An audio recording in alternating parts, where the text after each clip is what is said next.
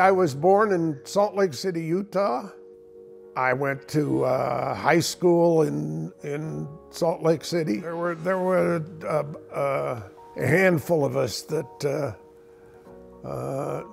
were interested in technical pursuits. We all ended up leaving Utah to go away to school to Harvard or Stanford or Caltech. Caltech was smaller, good weather, Southern California versus winters in Boston. It was an easy decision. And I took numerical analysis from John Todd. That got me involved in the kind of mathematics that involves computing. And I got an A+, and I took advanced calculus from a guy named Knowles, and I got a B-.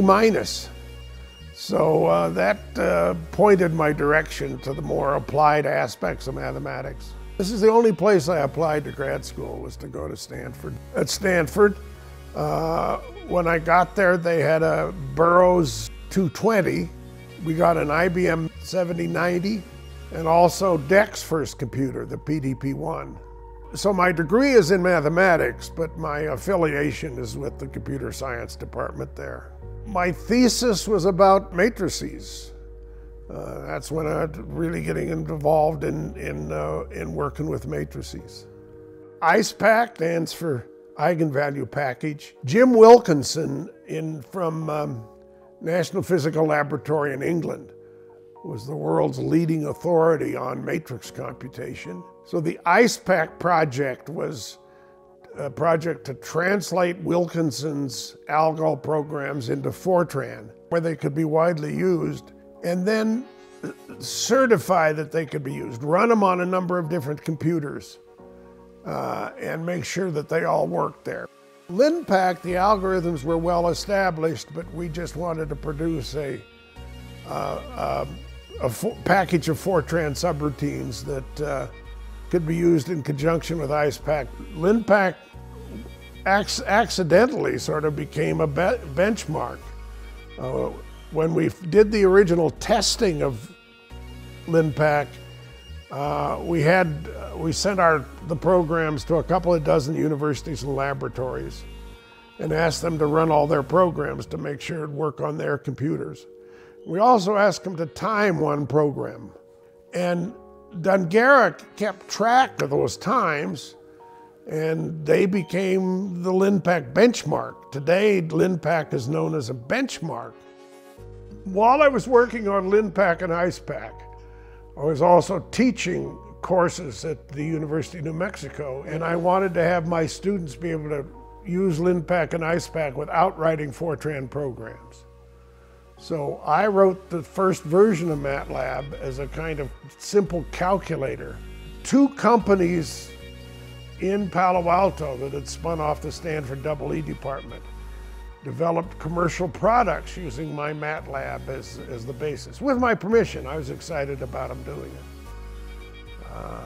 One of those products was a product called Control-C, and the control engineer that developed was a guy named Jack Little. Little came to me in 1983 and said he wanted to start a company based on MATLAB. And I says, great, let's do it. We started MathWorks in California in 1984. There are several aspects of MATLAB that made it catch on. First of all, the mathematics, the computation with matrices and the computation with differential equations. Another aspect of it was the interactivity. We just take that for granted today, where everybody has their own laptop.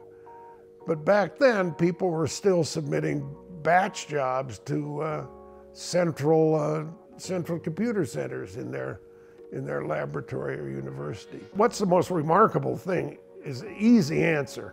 It's how much it's permeated into all these different enterprises. Hearing aids, DNA, finance. Rover running around on Mars has software generated by MATLAB controlling it. The satellite that flew past Pluto, they had to adjust its orbit.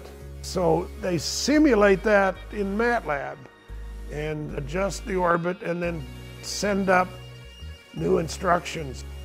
When I get an award,